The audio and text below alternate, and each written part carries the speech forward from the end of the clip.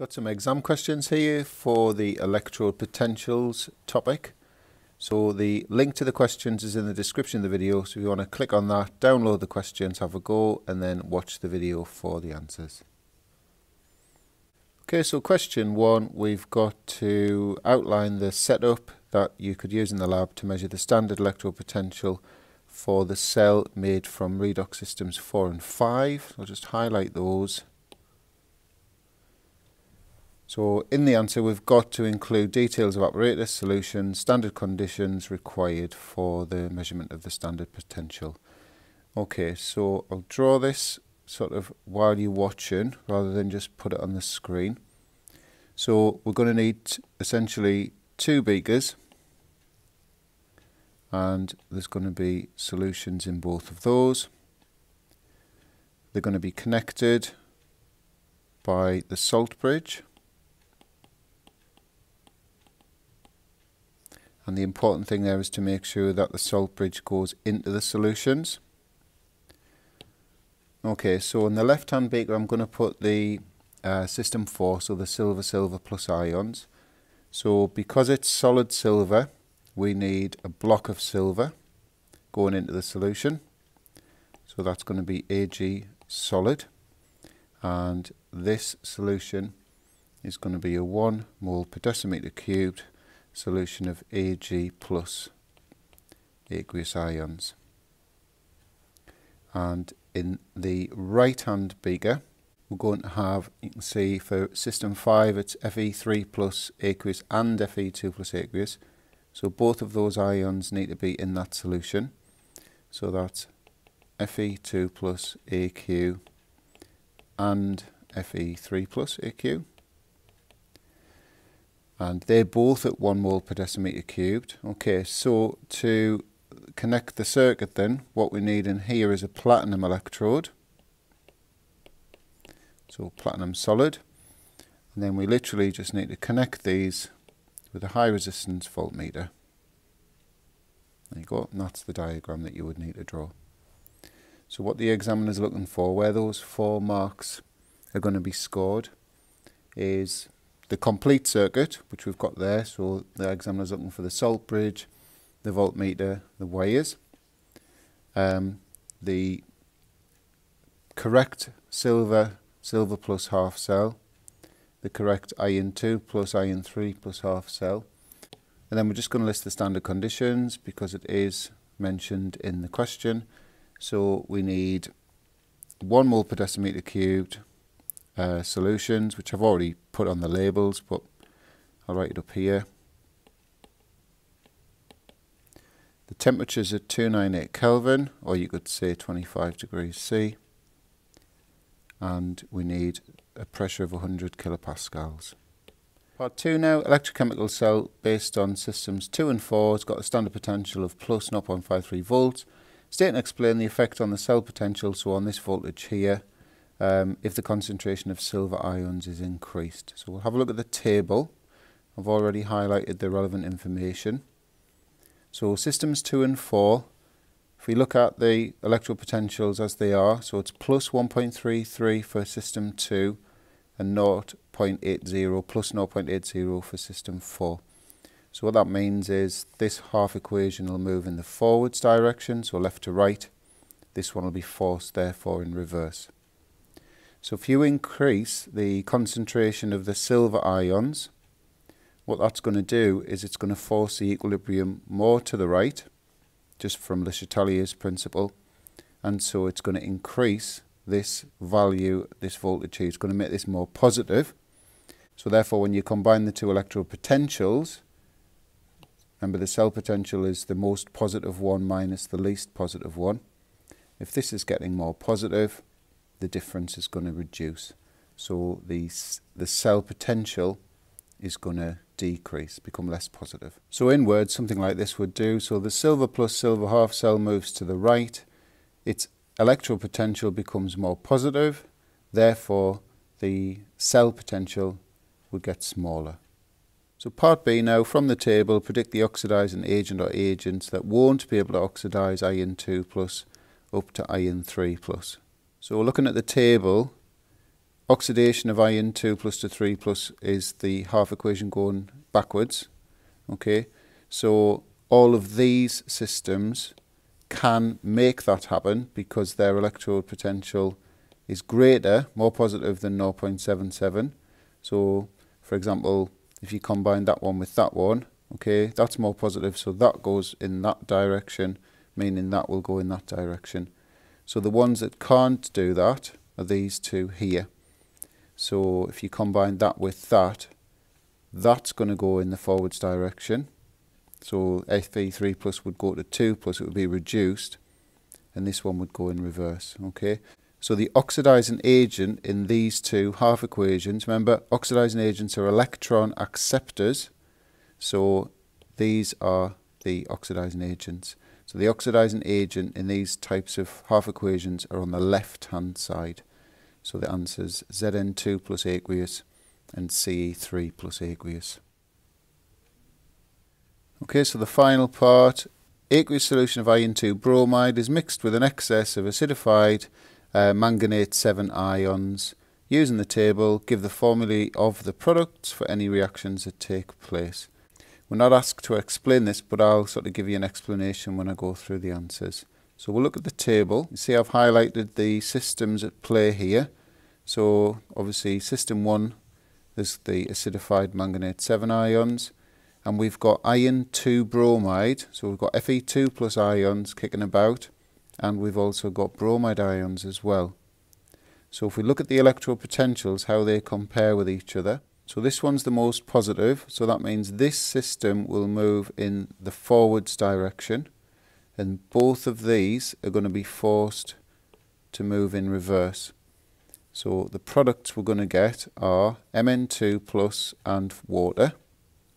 We're going to get bromine, and we're going to get Fe3 plus ions. Okay, so you just have to list the products like I've done there, and the way the mark scheme worked for this was if you got all 4 of them, you got 2 marks. If you got 3 of them, you got 1 mark. Unfortunately, if you get less than 3, you wouldn't get any marks at all.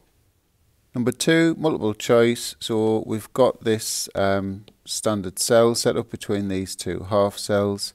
We've got the electrode potentials, which reaction takes place at the negative electrode of the cell. So the negative electrode is the one that's the least positive. So it's this one here. And the least positive one goes in reverse, so that's the direction of that one. So obviously we have the reaction of half a mole of hydrogen going to H plus ions and an electron, so it was option B. Number 3, another multiple choice question. So we've got those 2 electrode potentials. Which statement is correct for the standard cell? So if we just look at what's going to happen with those 2 half cells, we've got the most positive electrode potential is this one here. So that's actually going to move in the forwards direction. That's going to be moving in the reverse direction. So what's happening here? Tin 2 plus is reduced to tin. Aluminium is oxidized to Al3 plus. So sort of A and C look like they could be correct. The cell potential, so E cell, is going to be the most positive minus the least positive. So that's minus 0.137 minus 1.676. If you work that out, you get 1.539 volts, and so therefore A is correct. Okay, so question 4 now. We've got to use all that information to show how acidic and alkaline hydrogen fuel cells give the same overall cell equation and cell potential despite there being different reactions at each electrode. So you can see I've numbered the 4 half cells 1 to 4. So the acidic one will do first. So that's based on systems 2 and 4. Okay, so system 2 and system 4. Okay, because that's got the H plus ions in it. So if we look at the cell potentials, the half cell potentials, there they are there. So the most positive one will travel in the forwards direction. The least positive one is forced to go in reverse.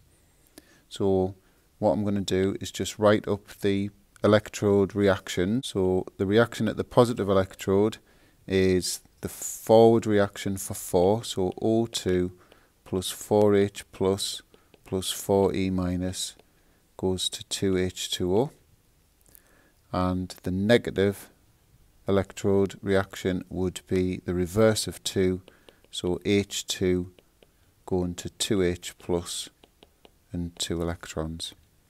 The overall reaction, so when we add them together,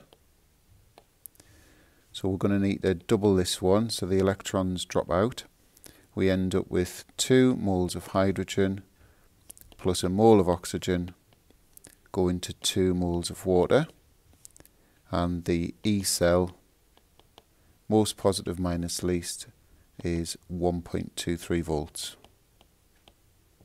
So moving on to the alkaline half cells, obviously they're the ones with the hydroxide ions in. So we've got systems 1 and 3 now. So again, look at the standard electrode potentials. The most positive one moves in the forwards direction. So that's that one there. That's going to go in reverse. And I'm basically just going to do exactly the same. So I'm going to write the positive and negative electrode reactions, the overall reaction, and the E cell. Okay, so there they are there. So the positive half cell reaction, system 3 going forwards, negative, system 1 going in reverse, so that's that one there. And then we need to obviously double this one to get the electrons up to 4. So you'd have 4 OH minuses, 2 H2s, 4 H2Os. And then when you combine those two, you end up with that overall equation, which is identical to that one. And when you do the E cell, the voltage of the cell, most positive minus least, so 0.4 minus 0.83, you get the same voltage. So the way the marks were working for those, if you wrote both of those correctly, you got a mark. If you worked out the E cell, showed the E cell was 1.23 volts, you got that one. Likewise, that mark and that one. So that's where those 4 marks came from. Okay, question 5, it's another one where I've got to draw the labeled diagram. So this time we've got to show how the standard electrode potential of the SN4 plus SN2 plus redox system could be measured, so the one I've highlighted basically. So for standard electrode potential, it's against the standard hydrogen electrode, SHE for short, standard hydrogen electrode. So I'll draw that and show you all the key things. So again, we need 2 beakers and we need solutions in each of the beakers. So I'll put the tin 4 plus 2 plus in this one. So SN4 plus AQ and SN2 plus AQ, and we need a platinum electrode, so platinum solid. Obviously we need a salt bridge connecting those solutions. Remember, it's got to be in the solution. So salt bridge. So that'll do for that. And then this one here, this is the standard hydrogen electrode, this one here. So the solution is, oh, I forgot to write 1 mole per decimeter cubed concentration for both of those solutions. So here we need 1 mole per decimeter cubed, H plus, aqueous, and the hydrogen is fed in through a contraption that looks a bit like an upside down test tube with sort of little side arm. So if I just show you that, something like that, and then you've got a piece of wire running down the middle, and you've got a little platinum electrode there. The hydrogen gas is fed in, and then you just connect that up with a high resistance voltmeter, and that'll do there. Okay, so because it's mentioned standard electrode potential, I'd get in the standard conditions. So I've already said 1 mole per decimeter cubed of solutions. I'd also just put somewhere the temperature, 298 Kelvin or 25 degrees C, and also at 100 kilopascals. So the next part, from table 4.1, write equations for the reactions that are feasible and then at the end suggest 2 reasons why these may not actually take place. So I've numbered them 1 through to 3. So if we just look at the first 2, so the feasible reaction between those 2 is going to be this one forwards, because of that more positive voltage than that. So that forwards, that in reverse. And just take a look at the electrons to look at what you're going to need to do. Okay, so there's only 1 electron in that one, but there's 3 there. So we'll treble this, combine it with that. Okay, so that's the first one.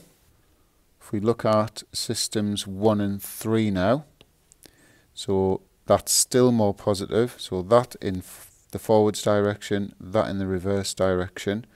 Look at the electrons, so we're going to need to double that one and combine it with that.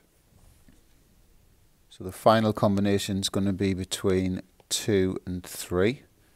So again, looking at the electrode potentials for the half cells, we've now got this one more positive than that one. So that's going to go in the forwards direction, that's going to go in reverse. Look at the electrons, so we've got 3 and 2, so if we treble this one and add it to double that one, and that'll give us the overall equation. Okay, so that's that there. And then 2 reasons why the reactions mightn't actually take place. So you could say non-standard conditions.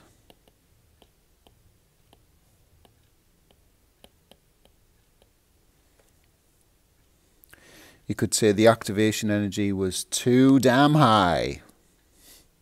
No, just too high.